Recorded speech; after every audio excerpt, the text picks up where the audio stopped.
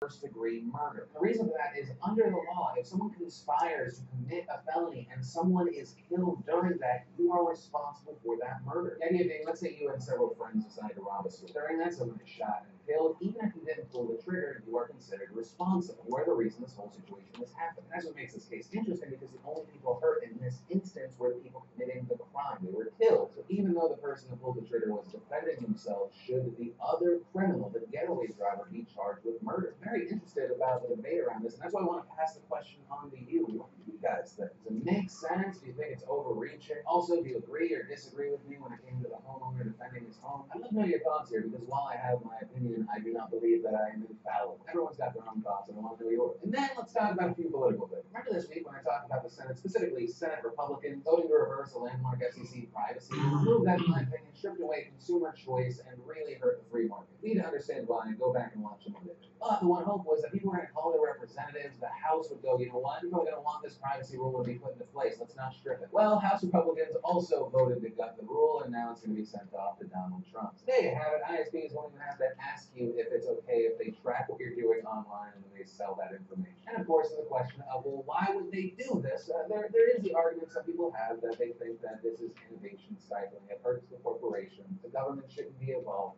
And then there's also all this. All of this money sent to people, the House and the Senate, from the communications industry. Maybe that had something to do with it. And then let's talk about Donald Trump. Trump, of course, made news yesterday when he signed a long-promised executive order, one that essentially nullified Barack Obama's climate change initiative. And this was cheered on and hated by the groups that you'd expect. Obama's Clean Power Plan would have reportedly used hundreds of coal-fired plants, frozen construction of new plants, and replaced them with vast new wind and solar farms. So obviously the winners there are the corporations and the people that work for those corporations. The losers under this Trump executive order, you have the companies behind those solar and wind farms. The people who would work there, and environmentalists just in general being angry about this. Saying it's not just about jobs, you have to think about the planet. There's also a lot more to it. Consider that a surface-level explanation. I'll link to a bunch of sources about it so you can boost your own knowledge on the subject. At this time, I don't personally feel that I'm equipped enough on this subject to do a deep dive. The last thing I want to do is put a smoke here. But the last thing I want to talk about, it's just a pet peeve of mine. There's this continually repeated lie/misrepresentation of the situation out there, and it's just annoying because people that see the tweets or just read the headlines and go, oh yeah, that's true. That's Donald Trump and the New York Times. I'm not even going to get into the whole thing, Donald Trump saying the failing New York Times, even though his presidency is a boosted subscription. Not talking about that. It's just this continuation of this narrative that he started November 13th, and it's repeated multiple times, including today. On November 13th, he tweeted, the New York Times sent a letter to their subscribers apologizing for their bad coverage of me. I wonder if it will change. Doubt it. And today tweeted, remember when the failing New York Times apologized to its subscribers right after the election because their coverage was so wrong? Now worse. He